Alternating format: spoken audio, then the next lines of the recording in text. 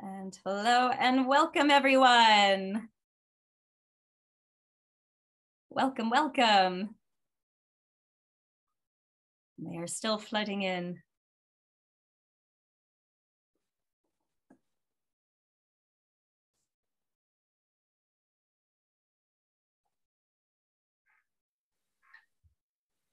Okay, I think everybody is in now. So we'll hand over the spotlight to William. Over to you. Thank you so much. I am very pleased to be having this session this afternoon. We just finished a session on protection of civilians, and we were trying to explore innovative ways of advancing protection of civilians in a context where access is limited, the crises are multiplying in terms of complexity and numbers. And I feel this session brings the answer to, or one important answer to the previous session. This session is going to be exciting because it is asking us to really focus ourselves from the outset on the agency and leadership of communities in advancing protection solutions. And refreshingly, we aren't going to get there just at the end. It's not an afterthought that will be tacked on at the end. Rather, the entire premise today, this afternoon, is to look at the actions and influence of communities in engaging in negotiations, both with state and non-state armed actors, to understand the factors of success and the risks associated. Now, these negotiations must be understood as a critical form of self-protection. Any of us who have been in the field negotiating would know that. Communities are undertaking these kind of negotiation the whole time to secure agreements for kids, for students to go to school, or to go to a clinic or to a pharmacy, or access services of water, or going to a market.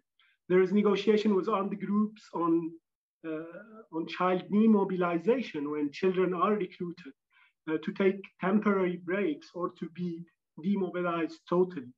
Now, these efforts, their amount and their size and their impact is massive, is much bigger than our whole sector efforts combined. And it brings us to the humility and reality that the communities are indeed the first and last responders when it comes to their protection. So for me today, this conversation offers an opportunity for us to collectively explore how we can further accelerate towards a more systematic approach to strengthening civilian self-protection. So there's a lot of instances where we have to be there. It's important to be there, this protection by presence. But this is also a space where we have to get out of the way and support the communities to do what they do best, while we're keeping an eye on the do no harm principle that we are associated with. There has been some excellent efforts in this area over the last several years. We'll hear many about them today. There's a lot of leadership and drive from NRC, SAVE, and many others who are in the session with us today. So I think today we are in a position to start focusing on understanding the successes and the failures and the limitations of these approaches, so we can use the next year to scale up and use more of the successes and explore more in the failures to understand and adapt. And I hope by the end of the session today, we will get to a space where we can use today's conversation as a starting point for the whole global protection cluster to use these individual successes and scale them up, but also to use next year's Global Protection Forum to report back on how much we have progressed in this area. So with this, I wish us all a very good session, very concrete dialogue, and I'm looking forward to learn and to make conclusions and take steps forward after the session. Thank you, and over back to the production team.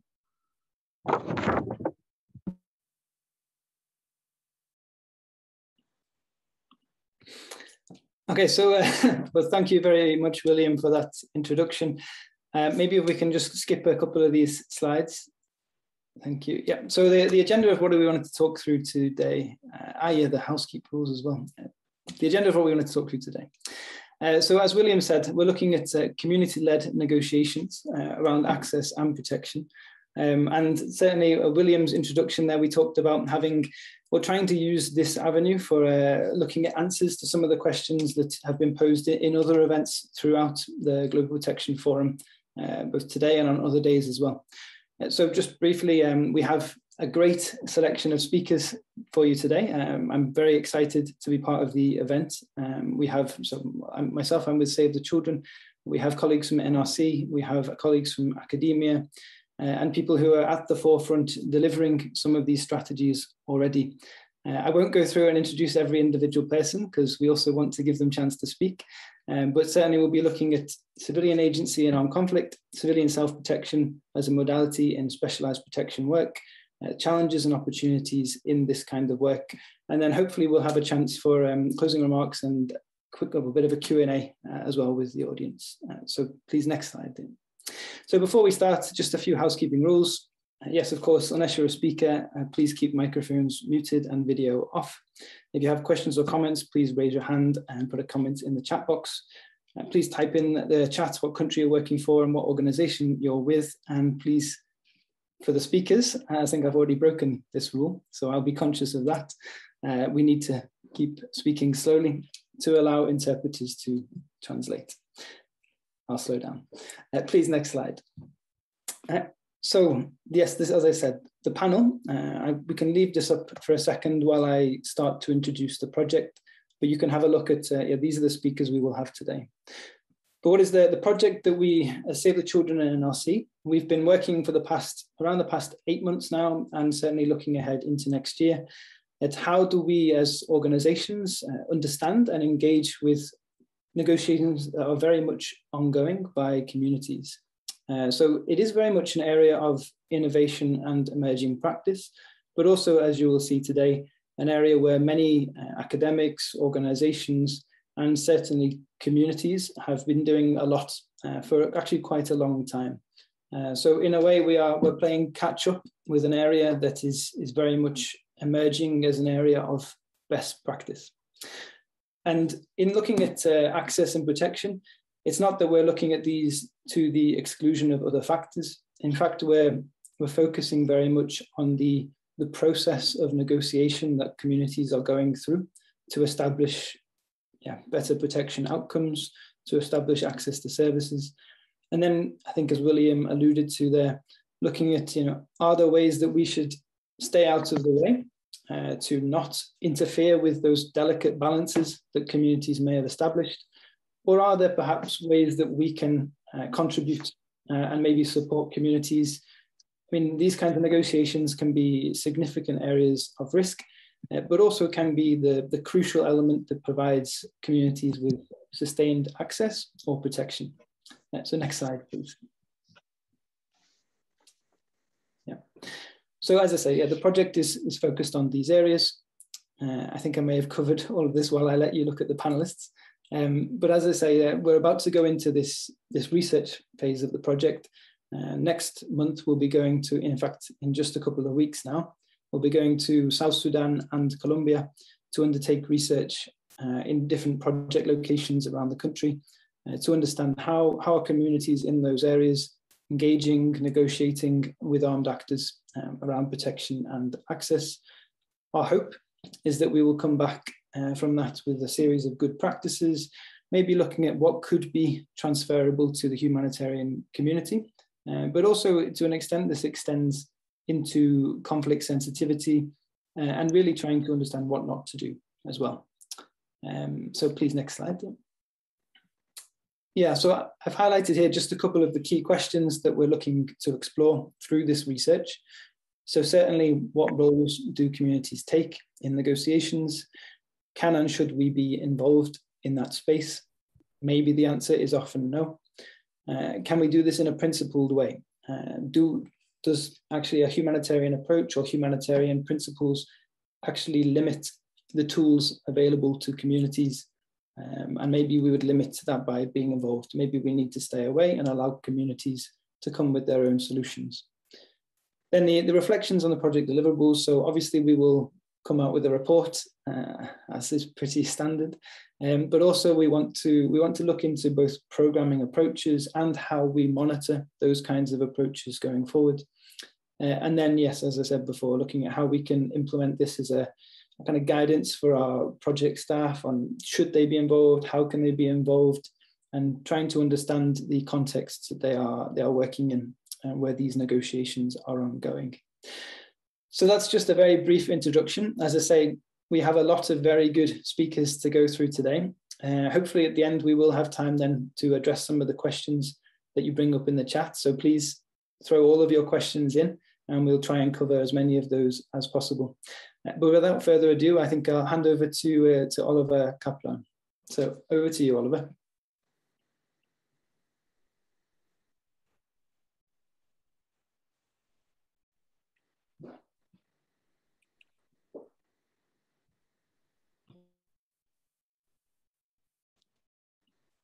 Okay, great.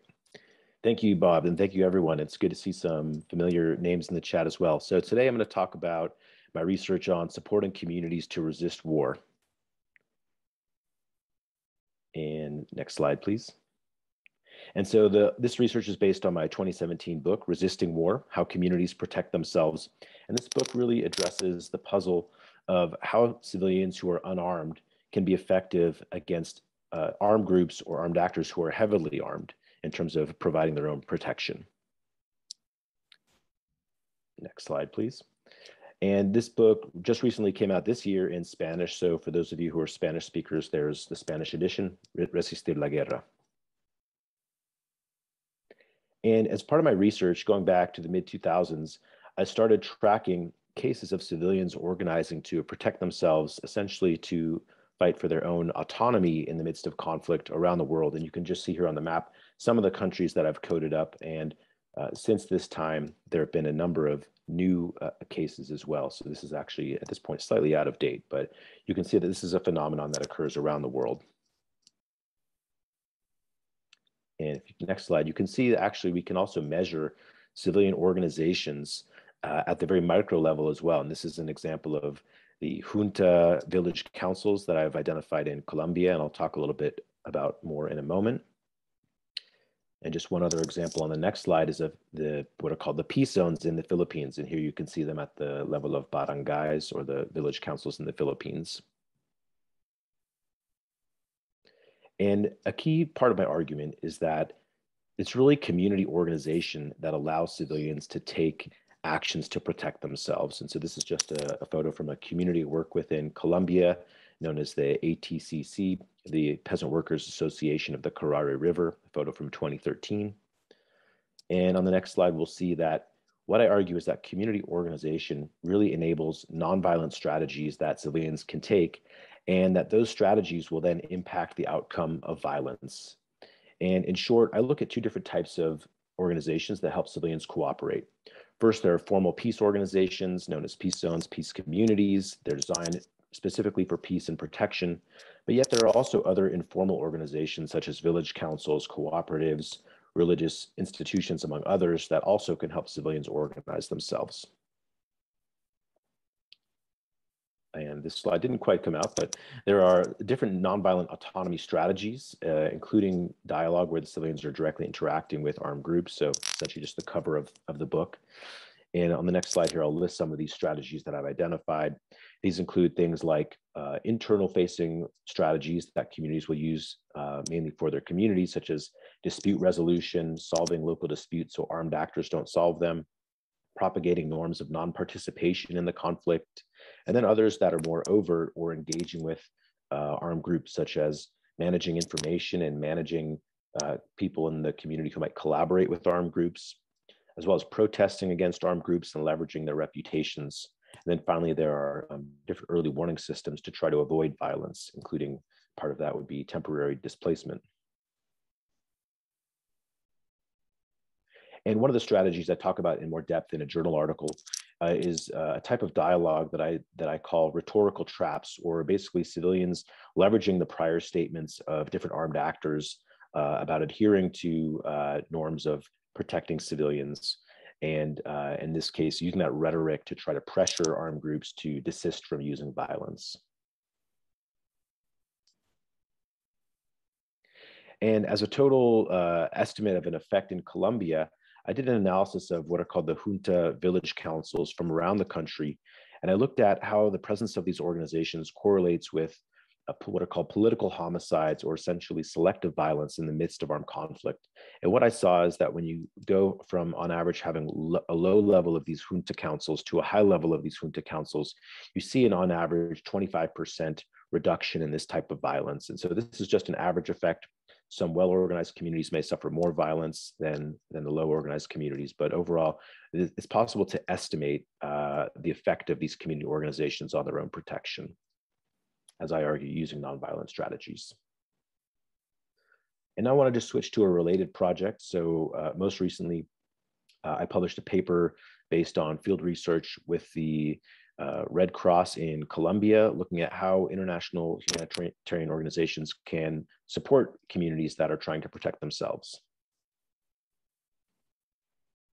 So go ahead. Yeah, in 2017. So I identified theoretically what are some of the different support actors, including from domestic NGOs all the way to IGOs or even governments, as well as the types of support that they might provide. So there are certainly different types of support that can be used to protect. So accompaniment, solidarity, providing resources, advice and information sharing, backing in negotiations, and even going public and message amplification. And I see some questions here. I'll share the links in a moment. Here's one of the links. And so one of the frameworks I developed is looking at how communities and supporter organizations interact for protection. And you can see here, I just have a very simple layout here of communities, whether they're unorganized or organized, and whether they have no support or have some support. And what you see in the next slide is I really argue that it's this interaction of communities that are organized, receiving support, getting high protection. I apologize, the Mac icons are not coming out here. So essentially that interaction of organized communities receiving support is theoretically going to generate the most protection. And here in the chat is the link to the ICRC related study. And so I see that communities can receive different types of support from international organizations such as the ICRC.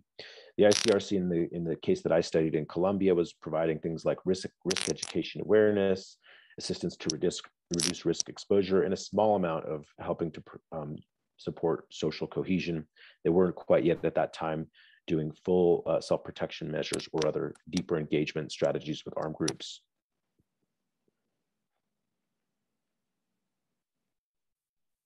And so in 2017, I accompanied an ICRC delegation team to the community of El Bagre in northern Colombia. You can see we're just going in the Land Cruiser out to the village. And we went to see what kinds of workshops the Red Cross were going to provide to try to support the community, to start helping it come together for its own self-protection. Go ahead. And so, out here, we encountered a number of risks, and I put up the poster that I saw in the airport for the neo-paramilitary commander Otoniel, who was actually just captured in Colombia on Saturday. But this group of the Gaitanista Self-Defense Forces of Colombia was one of the armed groups in the area, as well as the ELN insurgent group, contesting control of the area. So there were certainly some security risks that the community was coping with, and the ICRC had to manage as well. And so here's just a quick picture of the team. We had different people providing health education as well as safe behaviors training, where to locate if an attack should happen in the community, things like that. So just very basic things, but even those basic activities help bring the community together and help bring community members together who didn't normally interact. And so just a few quotes to leave us with. The villagers there were very supportive of the ICRC's presence. They said, because the ICRC educates armed actors in IHL, it's only 1 in 1,000 times that something happens with international actors present, and I feel at ease and protective. So this is a very reassuring quote. In addition, there were some statements by other community leaders saying that the ICRC presence provides the confidence and backing for the community to hold their own dialogues with more recalcitrant, or what they called macho or tough armed actors. And so you really see this interaction between the community level organization and then the support provided by the international actor. So just some conclusions. There are some opportunities and restraint for protecting war, and this can be measured empirically. As I argued, community organizations use sophisticated collective nonviolent strategies to resist war and protect themselves. And then community ICRC interactions or community and humanitarian interactions can help multiply the self-protection potential of these organizations and help expand the scope conditions under which they might be successful. It also notes some different challenges for the ICRC as well as other support actors. Neutrality can sometimes cause a challenge for how deep some of these organizations might be willing to go in terms of engaging with communities. And there also might be some limits to how much self-protection or social cohesion can be provided. And so I'll just leave you with a thought that, I think a key role of international organizations is to help share information with other communities. And part of that starts with looking around, seeing what happens, really listening to communities, and then sharing in addition to look for how civilians can themselves be sources of peace. So with that, thank you very much. I put some links in the chat to the study, and I look forward to the conversation and questions. Thanks very much, Oliver. And yeah, thank you for all those contributions. I think you've already highlighted a few of the key areas that we're focusing on there. I mean, I just want to pull out a few in case it provokes questions from our audience, but certainly some of those challenges around neutrality and also, yeah, the level of social cohesion being a key factor as well. So please, to members of the audience, if you have questions related to Oliver's presentation, please be sticking them in the chat and we'll be gathering those for the end of the presentations. But now we're heading over to Carla Suarez. So Carla's going to be talking more about the self-protection strategies and also her research, particularly in DRC. So maybe Carla, over to you. Thank you. Great. Thank you so much. I just want to echo Ollie in thanking NRC and SAFE for organizing this panel and for inviting me to present my research here today. I'm delighted to be here. And so today I'm going to be speaking about a study that examines how civilians understand and practice their own protection measures in the Eastern Democratic Republic of the Congo, the DRC.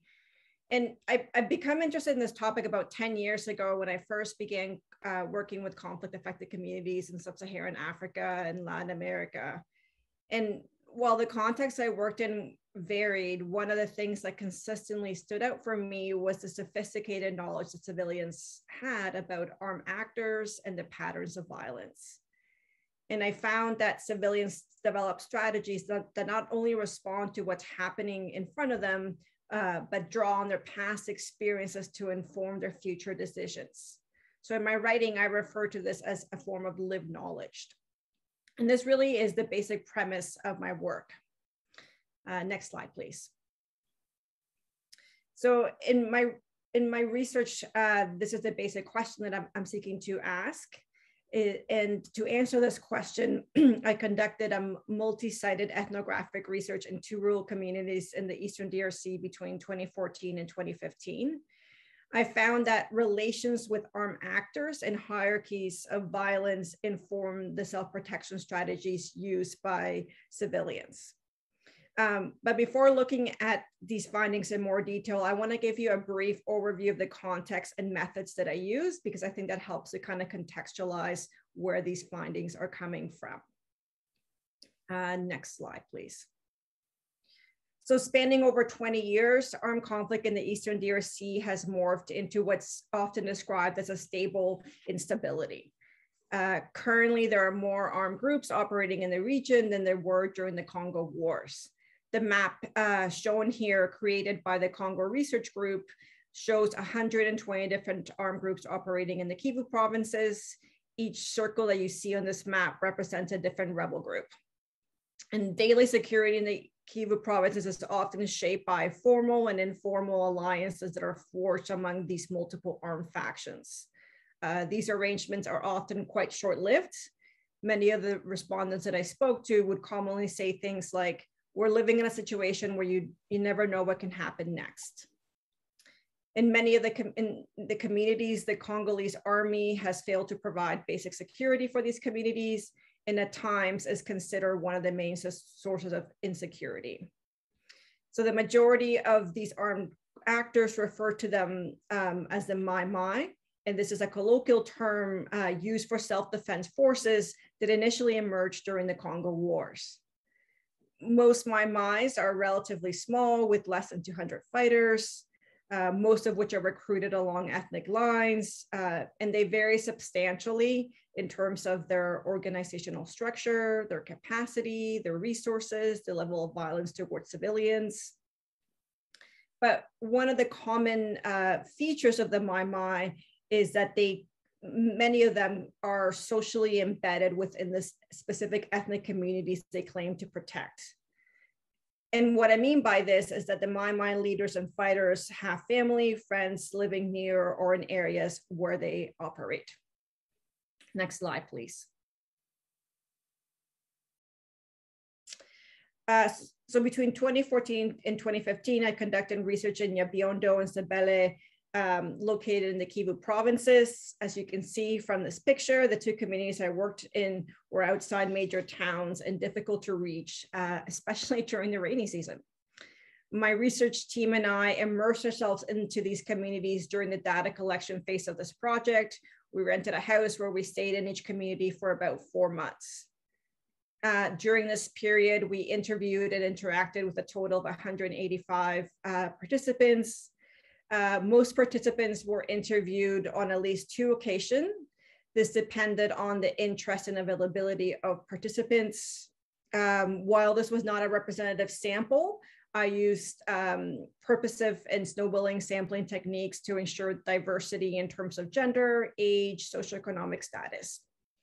I also made sure to include participants that were considered elite and non-elite in the communities. So elite participants would include customary chiefs, elders, restaurant owners, teachers, and non-elites, farmers, fishermen, petty traders, and so forth. Establishing trust with participants varied. It came easier with some, while it was much harder to do with others. And I think that this is really important and something to kind of consider further, and I'm happy to talk more about it in the Q&A. Most of my interviews lasted between 1 to 3 hours. All interviews were conducted in Swahili and translated into English. And lastly, I conducted thematic analysis of the data, a process that began during the field research and continued well after. Next slide, please. Through immersive field research, I was able to document strategies that emerge at the everyday rather than seek them out. This approach was useful as some of the strategies that I examine are practiced almost habitually or intuitively. In fact, some of the individuals that employ these strategies initially did not recognize them as a self-protection strategy. And while I documented several strategies, I'm going to focus on 3 strategies derived from my larger data set. So in the first strategy, civilians assess whether armed confrontation is going to take place in their communities and the different techniques they use to verify whether the information they have collected is accurate. In the second strategy, civilians negotiate with armed groups when levels of abuse and exploitation against community members increase. And this strategy shows the different ways civilians promote accountability among armed actors. And in the last strategy, civilians exploit uncertainty to deceive and manipulate armed groups. So for example, civilians create the false illusion that there may be an attack on the army by a rebel group to get the army to change its behavior towards community members. The strategies that I'm about to discuss, these are all very subtle, covert, and non-confrontational. And the reason why these strategies take this particular form is because civilians are mostly concerned about preventing, mitigating, or evading risky situations.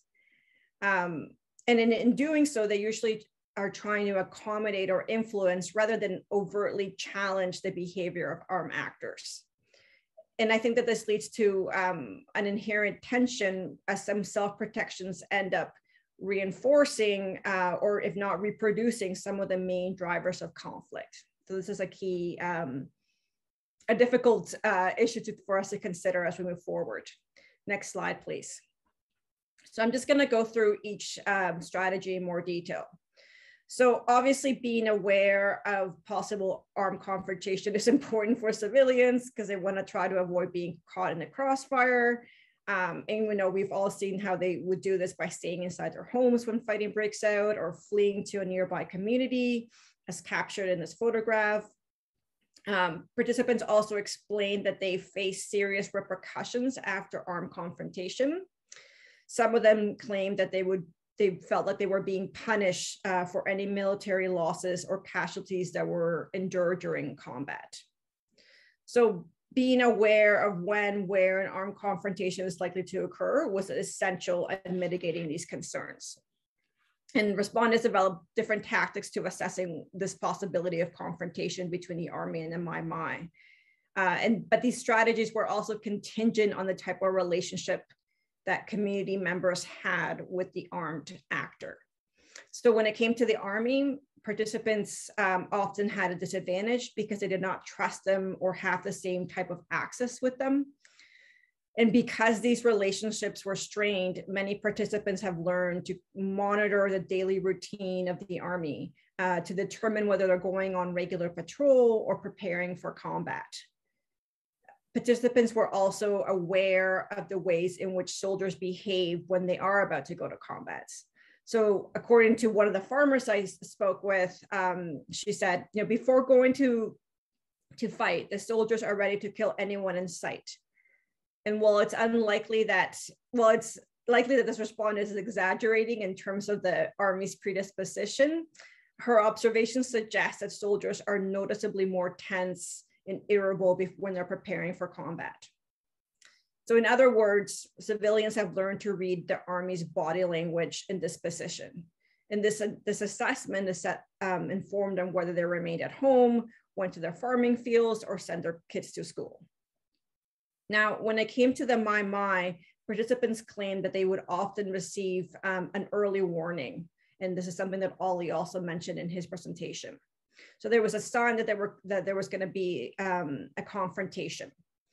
According to one of the shopkeepers that I spoke to, the Mai Mai warns us before they fight. They tell us so that we can leave and protect ourselves.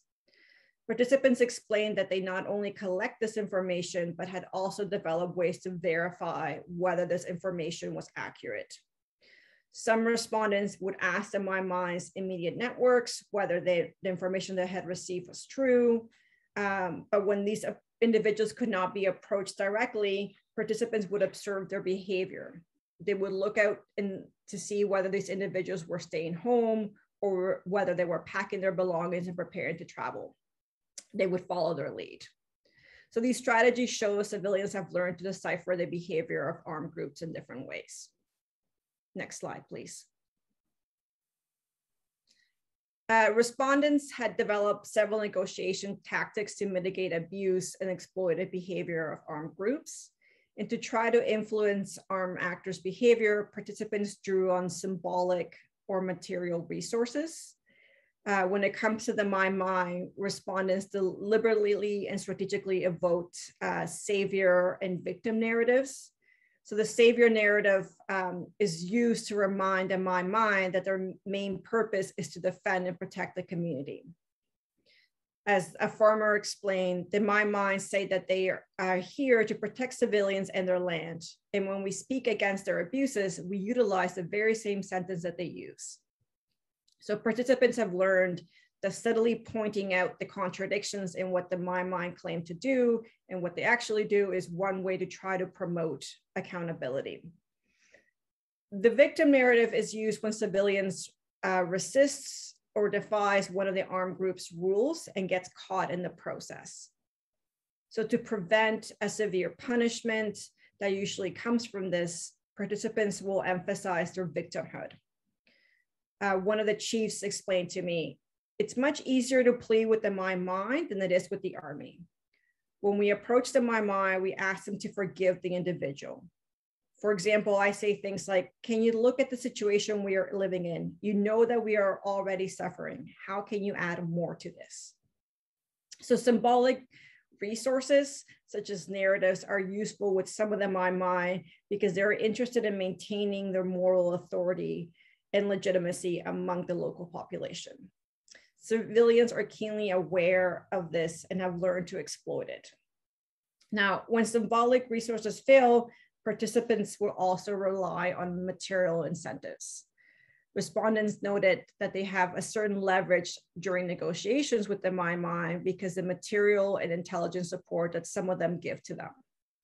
So as mentioned previously, the Mai Mai rely on the local population for basic supplies, such as food, medicine, logistical support, finding a safe place for them to stay or hide, or by collecting or withholding information from the army. If the Mai Mai tries to increase the amount of taxes that are being collected at the household level or through tolls, participants will often remind the Mai Mai of how important the support is to them and threaten to withdraw it if there's not a change. So a motorcycle explained, if people did not like the Mai Mai, they could destroy them if they wanted to, because civilians could tell the army how and where to finish them. Now, while the claim to destroy the Mai Mai seems a bit extreme here, another participant who spent several months in captivity with the Mai Mai had a similar perspective. In his words, when we would hear the army coming, we had to change locations. It did not matter if it was day or night. The Mai Mai have their people in the communities, and this is why it's impossible to ever catch them. Next slide, please. One of the most creative tactics that participants identify was learning to exploit the presence of armed groups and possible attacks. So I'm going to tell you a story of how this worked. There was a period in Sabele where the army's predatory practices increased to a point where it was no longer tolerable. So during this period, the army was targeting the youth, arbitrarily arresting them and detaining them at their base. At best, the youth were accused of supporting the Mai Mai, while at worst, they would be believed to be part of the group. Now, to be released, the accused would have to pay a fine. Community members met with the chief, who in turn met with the army commander, who urged for better discipline. But there was no change in the soldiers' behaviors.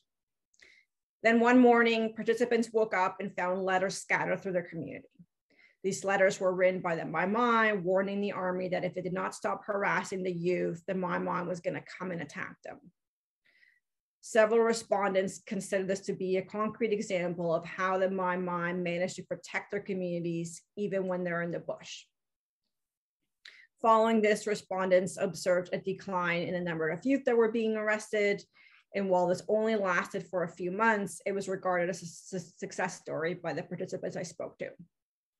So I became really interested in the story. It was something that kept coming up and shared among many of the respondents. But as I began to inquire further about it, I learned that the letters that were written were written by a group of youth posing as the Mai Mai to scare the army. So yet most people that I spoke with still believed that it was the Mai Mai that had written these letters. And so there are a couple observations that can kind of be gleaned from this story.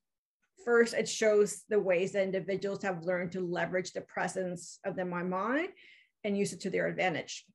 And second, it shows the complex balance of power that exists among armed actors in the Eastern DRC. And participants told me that the presence of the Mai Mai puts limits on how the army behaves towards them. Now, I've been quite specific about the strategies I found in my research, and I want to step back and consider some of the broader implications and lessons of these findings. Next slide. And this will be my final slide. So the analysis of the self-protection strategies used by participants in my study demonstrate the different compromises they make to increase stability and predictability in their daily lives. And while self-protection strategies are commonly used, evaluating their outcomes is not always straightforward. And this is particularly the case, I would argue, for self-protection strategies that tend to be subtle, covert, and non-confrontational, which are probably most prevalent in armed conflict situations. Today, I've shown how relations and hierarchies of violence shape self-protection strategies that are used. These key factors need to be taken into consideration when we consider how to support or integrate these strategies into the broader civilian protection regime. Self-protection strategies can sometimes make civilians' life more secure in the short term, but they also make their lives less secure in the long term. So for example, civilians may request an army group to go on patrol or prevent a rival armed faction from attacking their community. Or they will solicit the armed actor to adjudicate a dispute between community members. And by making these requests, civilians are also bolstering the authority and legitimacy of these armed actors. So when we adapt a temporal perspective, as I've done in my own research, it shows the difficulties of categorizing these strategies as violent and non-violent. In intractable conflict settings, civilians may eventually rely on these armed groups to get things done, as I've seen in the Congo. And this collaboration becomes part of a self-protection repertoires used by civilians. I think I will leave it here for now, and I'll be happy to elaborate on my answers during the Q&A. Thank you very much, Carla. No, I think you've given us a lot to think about there. And again, just reminding everyone, please put any questions in the chat. Also, just to say, anyone who is not a speaker, please turn off your video and mute your microphone, just to save some of the bandwidth for those people who are watching, of which we have many. I just wanted to pick up on one or two things that Carla said. I think, yeah, certainly some of those short-term elements and the delicate balance between different actors, that interdependency that you highlighted, but also that many of those negotiations or interactions are relational. It's certainly something that we are, well, trying to look into further with our research, but yeah, maybe we can come into that more in the questions. I just felt like I had to highlight that part. Very interesting discussion. Thank you, Carla. So now we go over to Nabil Al-Kayati from Oxfam, Protection Coordinator in Yemen. Over to you, Nabil.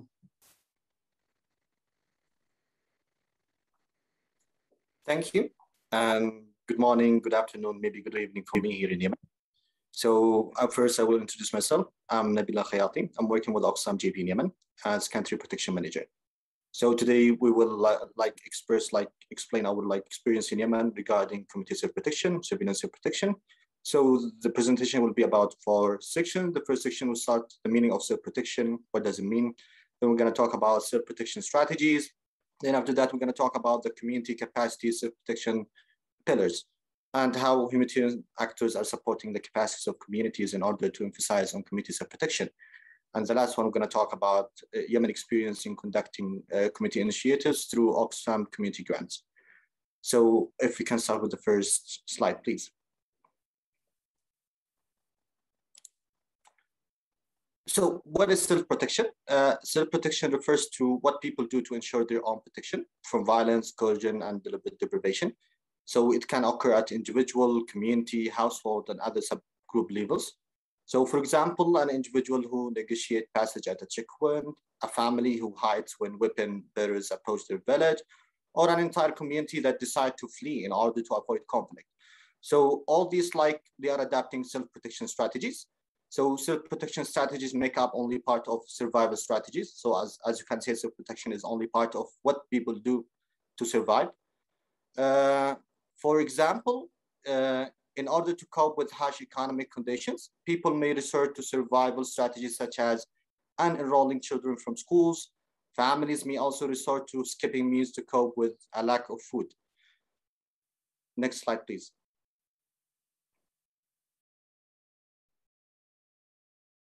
As you can see from the table, so we have self-protection strategies. Self-protection strategies can be categorized according to their effect on threats, level of engagement with perpetrators or primary duty bearers, impact on the community. And as you can see that we have 4 self-protection strategies along with the engagement level, whether it is engagement with violent or non-violent, or non-engagement label.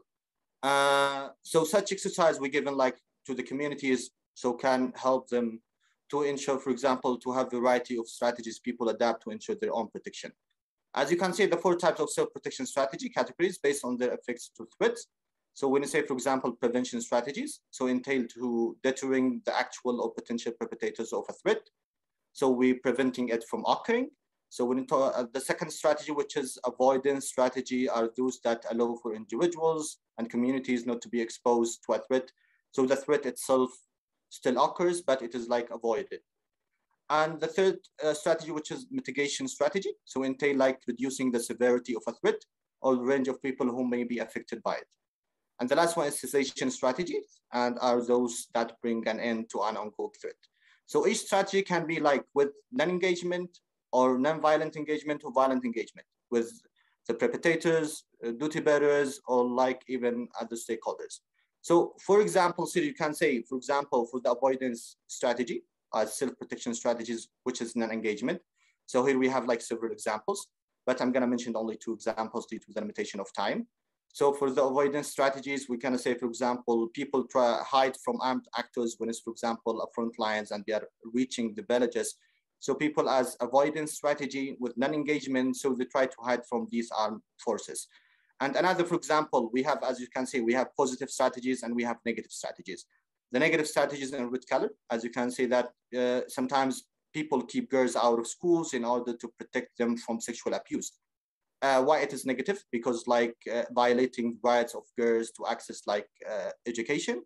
And in the same time, they might be exposed to early marriage, forced marriage, and they might be denied to access like service resources. So as you can see that this table is part of the CBP Resources Pack. The CBP Resources Pack was developed by Oxfam in cooperation with different affiliates in different countries, and even with different local partners in different countries. So the pack contains 15 template tools, 10 examples tools, and 32 case studies, and 8 recommendations. More than that, it has like a narrative. The narrative has an overview of how different resources fit into the program cycle. So I'm gonna like just paste on later on the text box, on the chat box, so you can just browse these tools later on. Next, please.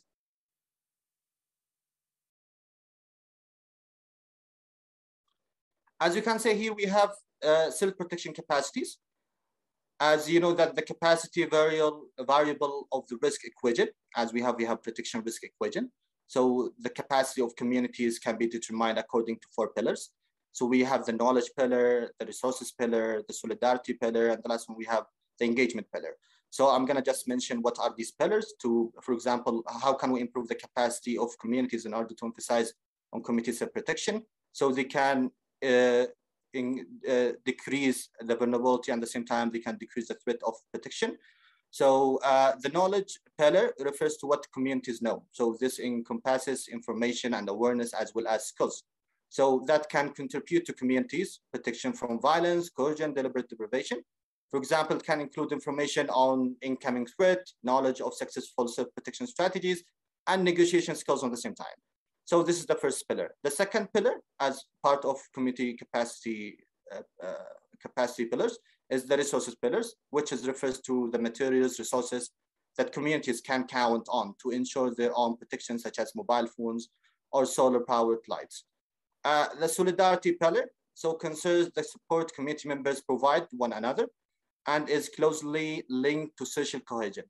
And the last pillar, which is the engagement pillar, relates to communities' ability to engage key actors outside the community, such as duty bearers, perpetrators, service providers, and humanitarian organizations.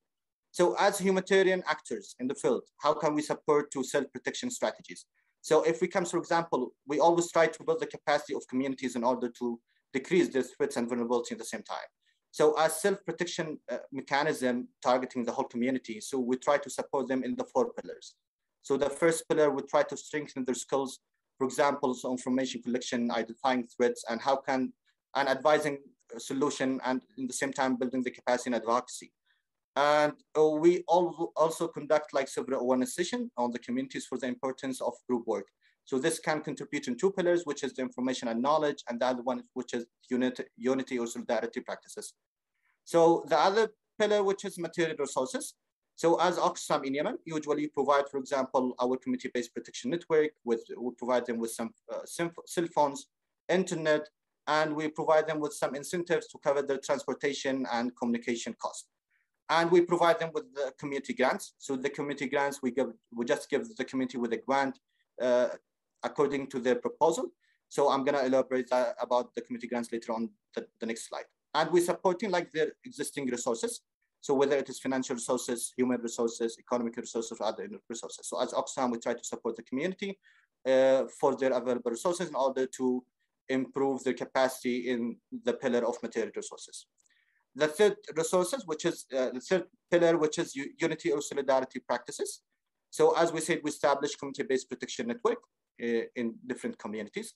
The community-based protection network usually have fair representation of men and women, where it's 50% representation of men and 50% from women, where they come from different backgrounds and different races. So even we try to include, we ensure that there is inclusion of people with disability and with other minorities and other, for example, marginalized people, such as we have Mohammed Shini in Yemen.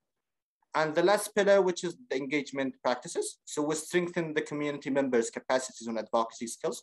So they know how can they advocate, how they know how they can map the stakeholders, the influence and agreement, so they can design their proposal very well.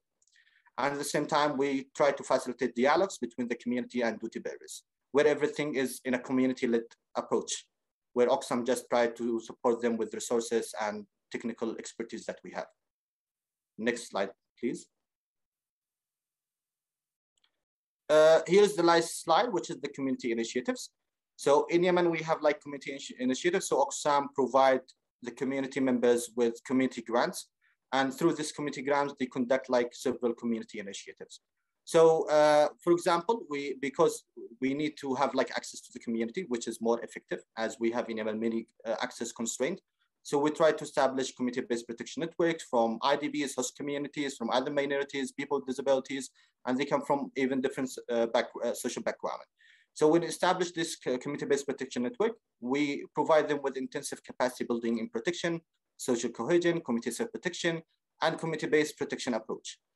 And even we provide, for example, the skills, how can they do, for example, the rules, how can they facilitate consultation with their communities, how can they do, for example, inclusion for all community members through their consultation, so they can decide, for example, what are the protection threats, and they prioritize the risk and decide on the type of intervention that they need to protect themselves. So after that, the community-based protection network, they held like different consultation with their community members. Oxfam try to support them with facilitation, and we just support them to make them include, for example, all community members from all the backgrounds and races that we have in the community. So once they do the consultation, through the consultation, they try to define the protection risks that they face, and they analysis these risks or threats. Then based on the risk and threats, so they try to do, for example, stakeholder analysis. So they know who are with them, who are against them.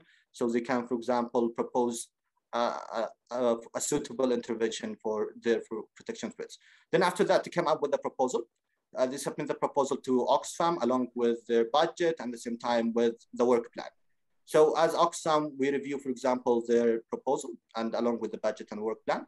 So the proposal should evaluate it based on the extent to which they would like to respond to protection threat by implementing preventive, mitigation, and responsive measures. They should contribute to the social cohesion of the target communities, ensure effective participation and consultation with community members when women, men, youth, and other vulnerable people, together with the CBBN's members.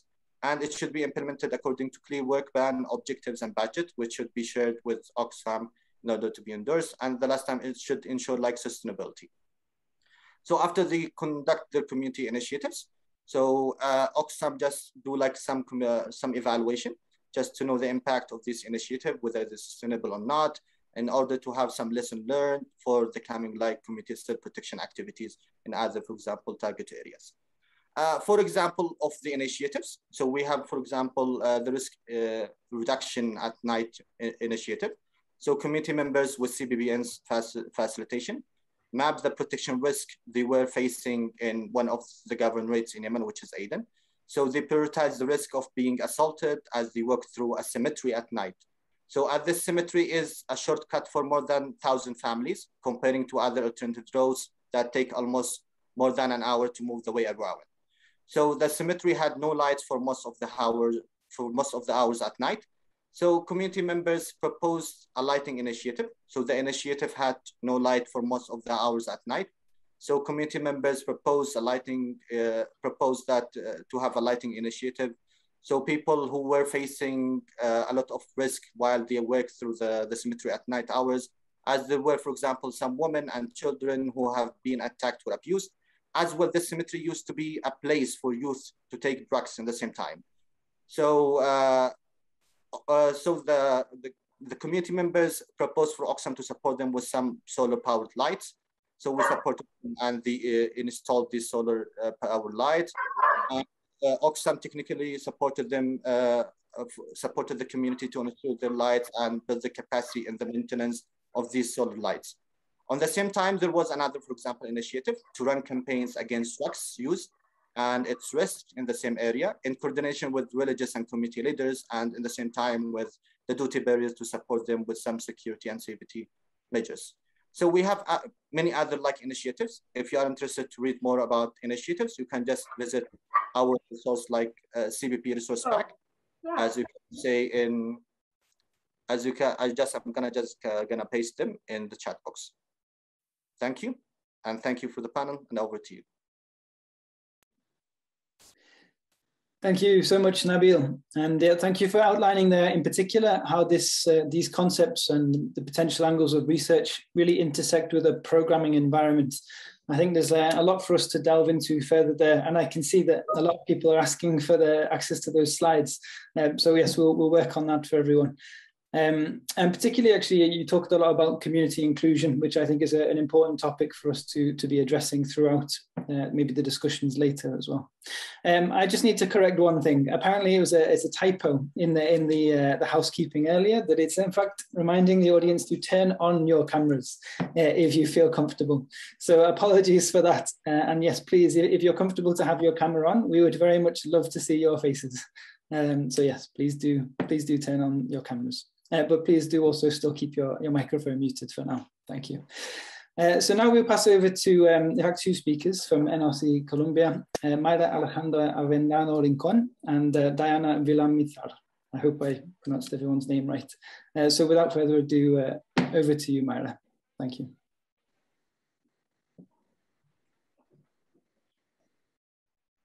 Hola, muchísimas gracias por la invitación. Muy buenos días, buenas tardes o buenas noches. Bueno, en principio nosotros queremos darle las gracias por la invitación a este espacio. Estoy en compañía de Diana Villamizar. Ella es una de las protagonistas de nuestra experiencia del programa de líderes sociales enfocados en temas de autoprotección. Y antes de pasar a mi espacio, pues quisiera darle la palabra a ella, qué mejor persona pues para contar un poco lo que ha significado el impacto de ser líder en Colombia y cómo este programa pues también ha tenido un impacto muy beneficioso en la vida de ella y de sus compañeros. Entonces le cedo la palabra a Dayana y a continuación estaría yo. Muy buenos días, agradecida por el espacio. Mi nombre es Dayana Villamizar, soy venezolana, emigré de Venezuela en 2016. Por madre tengo la nacionalidad colombiana. Tengo un lema que para ser líder no es que nacemos siendo líder, sino que la vida o los tropiezos nos enseñan a ser líder. Tengo 25 años de edad, ya tengo 3 años en liderazgo. No ha sido nada fácil, ya que el territorio colombiano es un poco complicado en temas de seguridad. Yo soy amenazada. Mi liderazgo ha sido un poco complicado porque aparte de ser amenazada no me he rendido, sigo luchando. A mí me incentivó el ser líder la necesidad de muchas personas, al igual que las mismas necesidades que vivía yo. Lo viven mucho más familias y de pronto hasta peores en condiciones que yo. he tenido la oportunidad de poder dialogar con varios grupos al margen de la ley, porque nosotros los líderes en Colombia estamos expuestos a que en cualquier momento nos manden a llamar para decirnos las cosas o hacernos preguntas o cómo estamos trabajando. He tenido la oportunidad de pararme frente a ellos y decirle de pronto las cosas que están haciendo mal, ¿sí? Tengo varios compañeros que también han sido amenazados, unos por grupos al margen de la ley. Yo en mi persona, yo fui amenazada fue por un agente público, por un funcionario público. No fui amenazada por un grupo al margen de la ley. Pues el liderazgo es un poco complicado. Nosotros,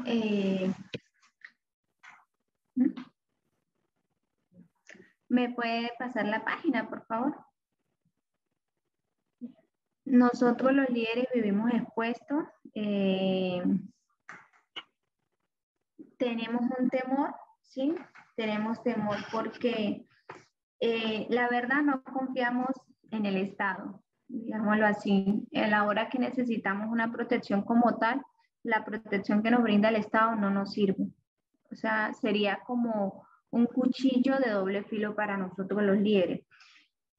Yo creo que el liderazgo más fuerte es el de una mujer. Es más difícil que el de un hombre. Somos como discriminados, de pronto el sexo débil.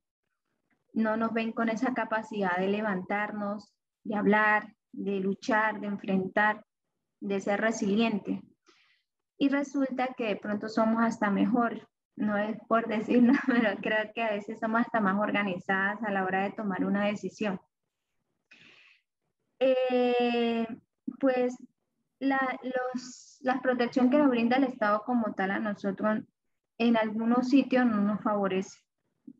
Tenemos mucho que agradecer al Consejo Noruego, que es quien nos ha enseñado a educarnos, a poder implementar nosotros mismos nuestras protecciones, la autoprotección. Para nosotros es que no hay mejor protección que la misma comunidad. La misma comunidad proteja a su líder. La misma comunidad advierta a su líder si en algún caso se ve en riesgo. Nosotros vivimos en una zona en Colombia un poco complicada y es la zona del Catatumbo, donde diferentes grupos al margen de la ley residen en la zona y aparte no solamente los grupos al margen de la ley, sino también el mismo gobierno. Hemos sido, pues, digamos, la siguiente, por favor.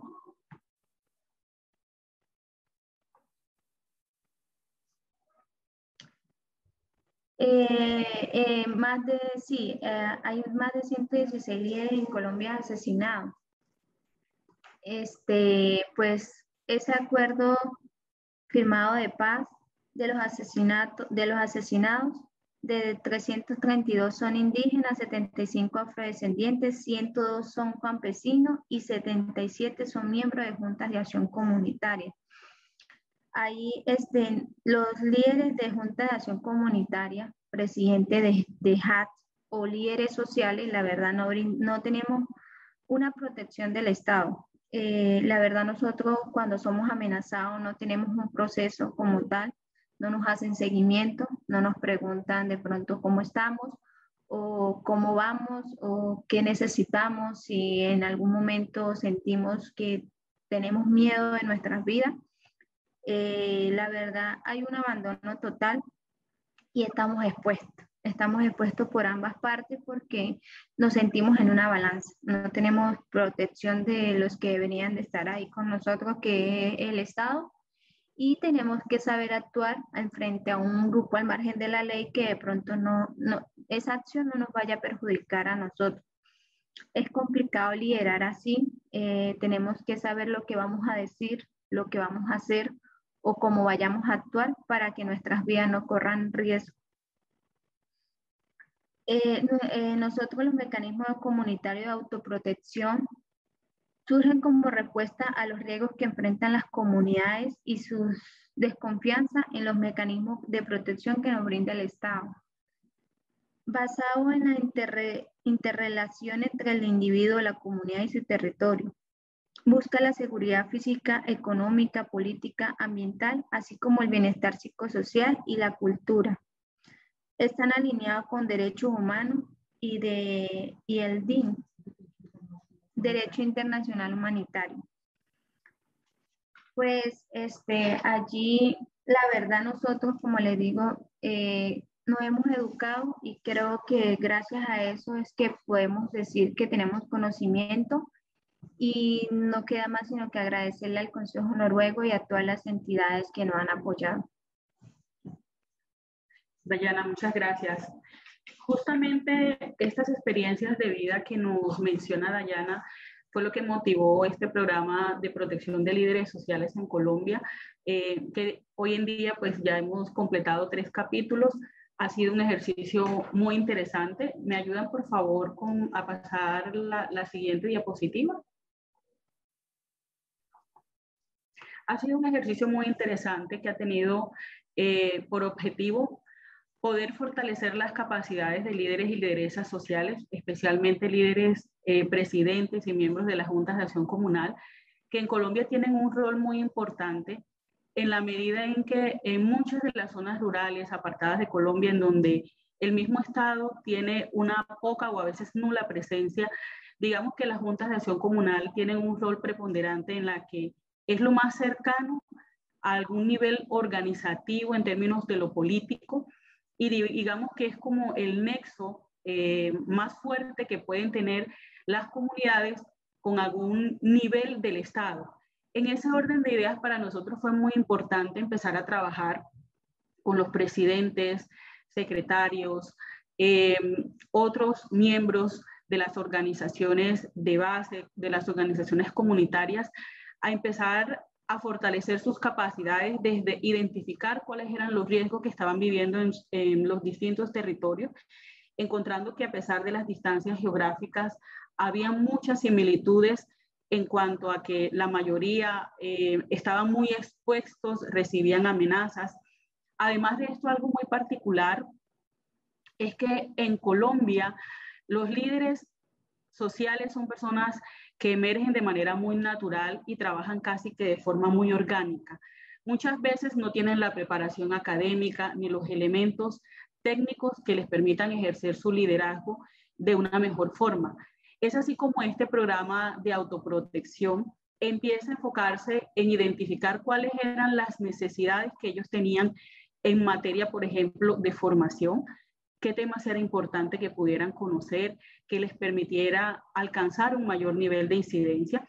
Y en ese orden de ideas, esta autoformación estaba enfocada en reducir los riesgos. Identificamos que en la medida en que nosotros fortalecíamos sus capacidades, también había una reducción de riesgo porque ya tenían un conocimiento sobre cuáles eran las rutas, sobre cuáles eran los mecanismos legales, que aunque están establecidos desde hace mucho tiempo, ejemplo, la ley de víctimas, que es el marco natural para la población víctima del conflicto armado en Colombia, y que a pesar de esto había una distancia y una brecha muy grande entre la población, es decir, hay un desconocimiento de cuáles son sus derechos y por ende no hay una manera de acceder a esos mecanismos. Además de eso, empezamos a trabajar toda la implementación y el desarrollo de planes de autoprotección comunitaria con fundamento en las mismas experiencias de vida del territorio, qué funciona y qué no funciona. Creo que Dayana hablaba de esa radiografía del escenario colombiano en la medida en que hay una gran desconfianza hacia la institucionalidad y a pesar de que existen leyes, la gente no se siente representada y por eso muchas veces los mecanismos comunitarios terminan funcionando más que las rutas establecidas en el Estado.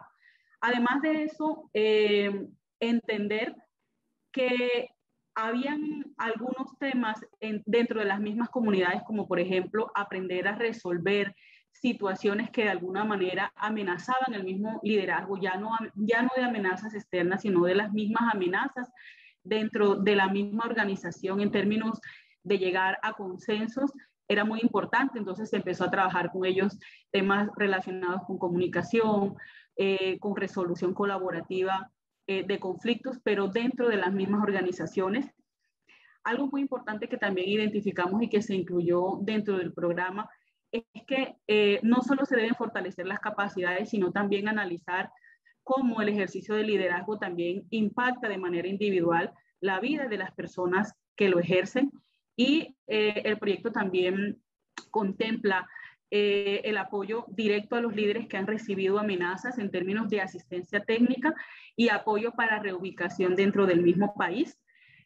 También nos dio la posibilidad de desarrollar un material de información interesante que podríamos compartirles. Se hizo una cartilla sobre temas de liderazgo, desde entender qué significa ser un líder en Colombia, toda la normatividad aplicable para los líderes y lideresas en el marco de la ley de víctimas, y temas muy importantes desde una óptica muy pedagógica, muy didáctica. Y finalmente, involucramos a las instituciones para generar una mayor cercanía entre la institucionalidad y los líderes a fin de cerrar un poco esa brecha entre el uno y el otro. Y bueno, finalmente, para no extendernos más, hay una serie de lecciones aprendidas que nos ha permitido tener este proyecto y que ha sido un aprendizaje muy grande para nosotros, porque como Consejo Noruego hemos aprendido mucho de los líderes y lideresas con quienes hemos tenido la fortuna de trabajar. Y es que ha funcionado y va a seguir funcionando la consolidación de redes de apoyo entre ellos, que subsisten mucho tiempo después del proyecto, que gracias a este tipo de proyectos se ha logrado agilizar medidas de protección establecidas por el Estado que anteriormente no funcionaban para muchos de los líderes que han estado amenazados, que también nos ha permitido la construcción de los planes de protección, generar apoyos a largo plazo y que finalmente todo lo que transferimos queda en manos de los líderes y lideresas quienes lo siguen replicando dentro de sus comunidades.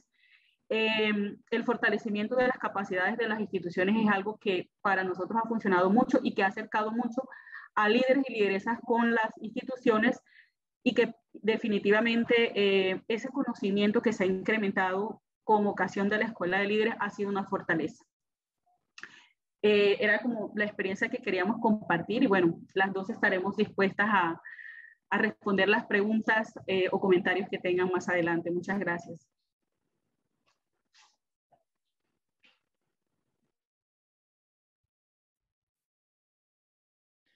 Well, thank you very much. Muchísimas gracias, Mayra and Diana. So now we will go to our last speaker before we come back to some more reflections. I'm very conscious of the time, but I'll hand over now to Hannah Jordan with NRC to kind of summarize and move us on to the Q&A. Thank you, Hannah. Over to you. Thanks, Bob, and thank you everyone for the presentation. It's really been amazing. So I'll just go very, very quickly because I actually want to give a lot of time for comments.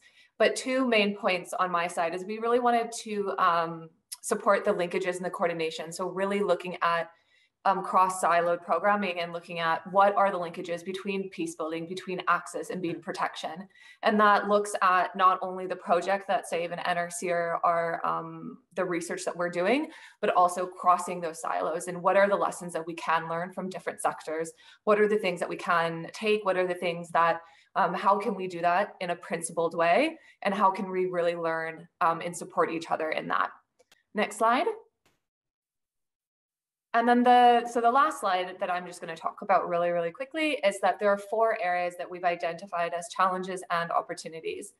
The first opportunity that I think is central to say, and it's great following Myra and Diana, is really the fact that community-led and civilian self-protection cannot be done without being community-led. So you have to, in terms of working and facilitating with those communities and with those individuals, they have to really be led. Those action plans have to be led, and those civilian self-protection priorities have to be led by the communities themselves. The second thing, in terms of a challenge, is the management cycle. Am I talking too fast? So how do you really make a program in terms of the way that the humanitarian architecture is set up that is actually community-led? So how do you make indicators that are broad enough that allow us not to determine how those community action plans or how those strategies are going to look from the beginning, but to let the communities decide that. So how do we actually structure our programs? How do we structure our budgets? And how do we actually go through that program cycle and the humanitarian program cycle to support and make sure that those actions, those strategies, those plans are actually community-led. So that's a challenge, but also an opportunity. The fourth thing is really looking at monitoring, learning, and evaluation. So really, how do you do M&E for prevention? How do you look at M&E and try and monitor something that if you are successful, it didn't happen? So also looking into the M&E around prevention and getting really, really creative with that M&E, pulling and building resources from multiple different disciplines to really look at the tools that we can use and the different indicators that we can use on that M&E. And also really supporting the fact that as Myra also said, is that really learning as we go and learning continuously, almost on a daily basis from communities as well. And the fact that those processes are community-led can also help us to design those M&E systems. And then the last thing I wanted to say, and maybe Bob, I can hand this over to you after that, is that also how does certain current counterterrorism legislation either challenge this type of work or prevent humanitarians from engaging in that? Because a premise of negotiation is that you have to be able to negotiate. And so what are the challenges with the counterterrorism legislation? But I guess I will hand it over back to Bob. I did want to keep that quite quick and give about 10 minutes for questions. Thank you, Hannah. And yes, thank you for summing it quite quickly there. I would just say as well, before we go to the Q&A, that we're very lucky to have actually a representative of CEDA with us here today, the donor for this project that we've been talking about. So after the Q&A, we will be briefly coming to Anna from CEDA as well to present their thoughts on this approach as well. But for the questions, we've actually had quite a few questions. So in the time available, I actually wanted to just merge a few of them together and ask the panel this kind of group question, which is really about how to maintain neutrality in contexts where armed groups are considered beneficial or exert social control and are therefore perceived as positive by the community. And kind of linked to that question, bringing in another one, how communities and international actors interact differently with that challenge of neutrality. So hopefully that question is clear. And I wanted to throw that first actually maybe to Carla, because I think it relates directly to what you were discussing around some of those mechanisms that communities have for communicating or having signals from armed actors and maybe some of the strains that has on the perception of neutrality. So maybe if you want to come in first around that, and then we'll pass it around a little bit. We've got about maybe 7 or 8 minutes to discuss.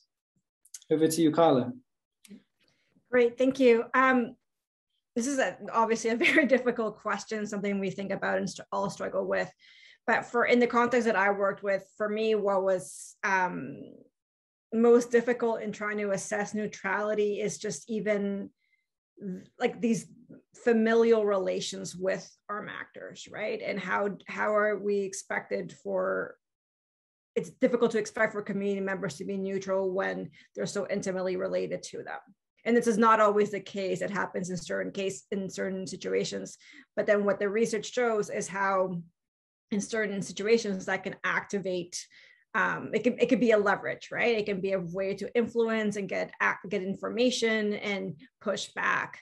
But in terms of how to further maintain those neutrality at the community level, I find that really difficult, and especially because daily coexistence is shared with them in many cases, right? So thank you, Carla. Yeah, and I'm really sorry about the limited time actually to all the panelists as well. We will have to have another session at the next year's forum, but maybe if the interpretation would work, Myra and Diana, if you want to come in and talk a bit about how. Yeah, if you could talk maybe a little bit about how neutrality comes into your work as well, or the struggles with neutrality.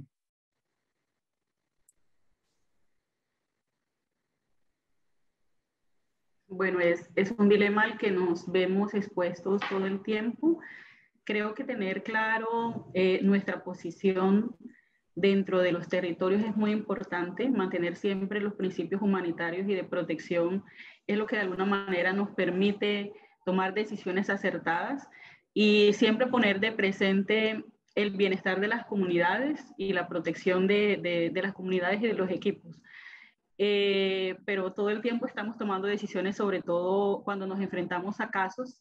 Hemos tenido casos muy complejos en donde hemos tenido que debatir ampliamente dentro del grupo cuál sería la decisión más acertada en términos de si apoyar una acción o no nos puede cerrar, por ejemplo, el acceso humanitario. Creo que es algo a lo que siempre estamos expuestos, pero que finalmente tener presente los principios humanitarios nos ha ayudado a sortearlo de la mejor manera posible.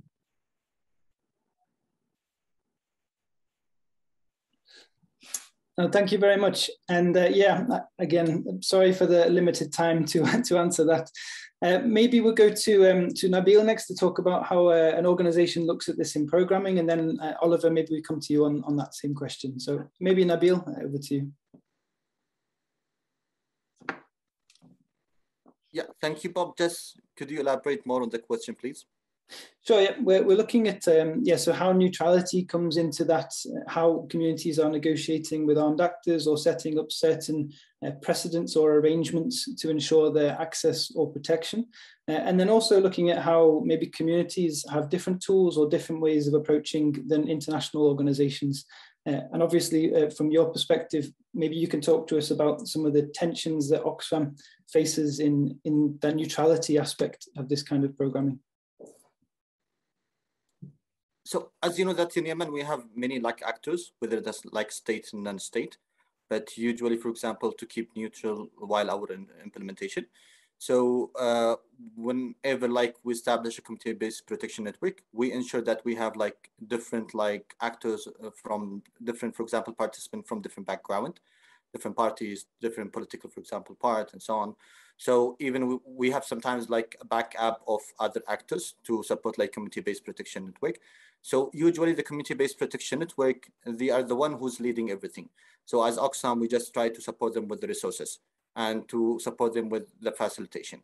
So as we keep in the neutrality, so our community-based protection network, usually, for example, whenever we have like problems with the IDBs, so the members from the IDB sit with the members from the host community. So they sit together to discuss and negotiate about the problems.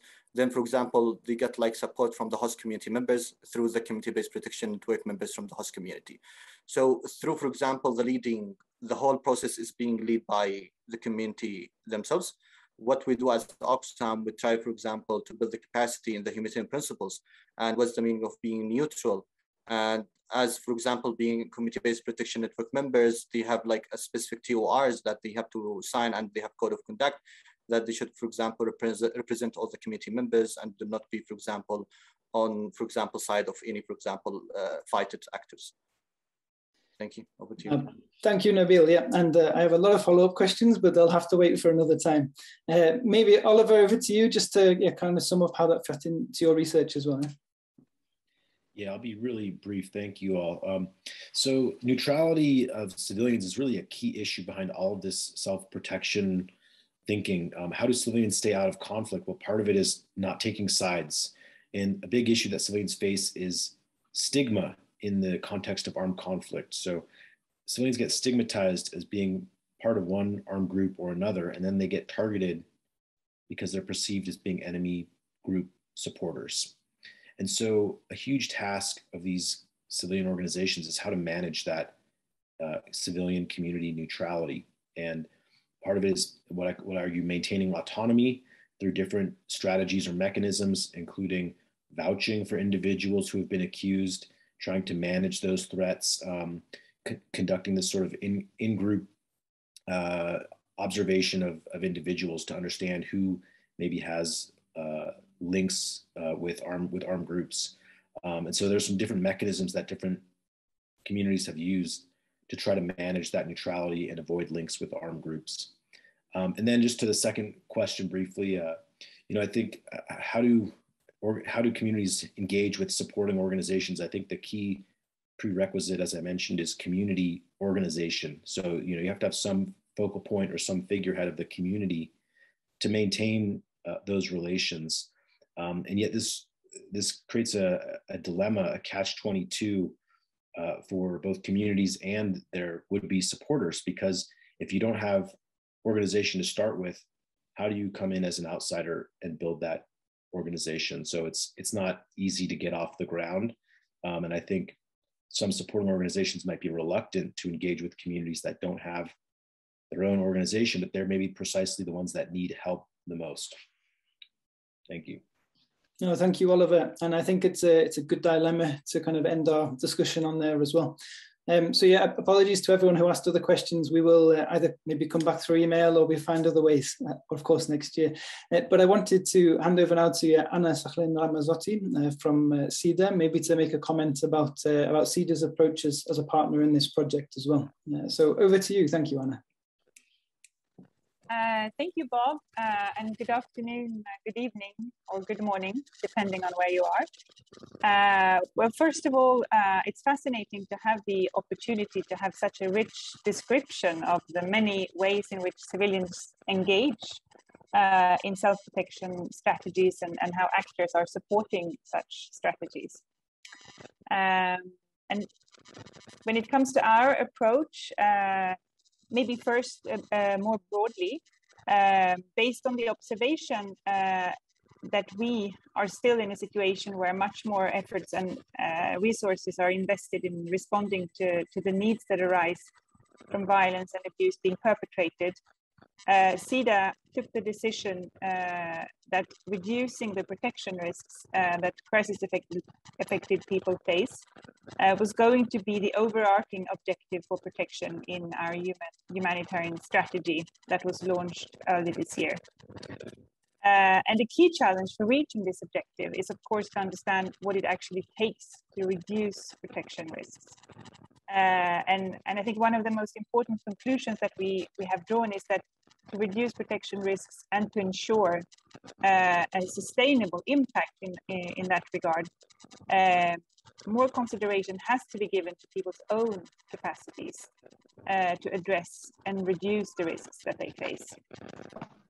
And in the humanitarian system, we have become much better at assessing vulnerability and also to address vulnerability. And we see that our partners are very careful to ensure inclusion of those particularly vulnerable in their programs. And this is, of course, having a great impact on those who only a few years ago could have missed out on life-saving assistance and protection. But we also see that much more attention needs to be given to what people already do to protect themselves and how they can be supported through strengthening of existing capacities and systems and mechanisms already put in place, as has been discussed today. So I think a first critical element in developing programs that focus on strengthening people's own capacity to protect themselves is, in our view, the undertaking of a context-specific protection analysis that looks not only at the threats that people face and who in the community is most vulnerable to those threats, but also at the capacities and systems and mechanisms that people have and have put in place to protect themselves. And since a bit over 3 years now, I think it is, we are providing support to Interaction and their results-based protection program, which is a program that focuses on providing support to humanitarian actors in the field in applying a results-based approach to protection. And here, the protection analysis that takes into account the threats, the vulnerabilities, but also the capacities is an extremely important component. And last year, with support from CEDA, Interaction organized their first annual results-based practitioners roundtable, where more than 40 practitioners from 21 international NGOs got together to discuss what it takes to reduce risk And a very interesting and important takeaway from that roundtable discussion was that we must understand that affected people actually are the primary agents of their own protection. And they will therefore have to be at the center of efforts to support them. And amongst the range of tactics that communities use to reduce risk that were identified was, of course, community members' engagement with armed actors. And interestingly, participants acknowledged that even though there is a strong emphasis on the importance of community leadership and partnership, they felt that too often this felt more like mere lip service and not a true investment in community capacities to act as agents in risk reduction. So in terms of what is preventing us from engaging in more community-led protection strategies, just before I finish, I think some of the more important ones that are often mentioned are the lack of practical methodologies that allow actors to support community-led responses to humanitarian crisis. So here we see, of course, an important role for us as a donor to play in supporting our strategic partners to develop and strengthening working methodologies that support such strategies.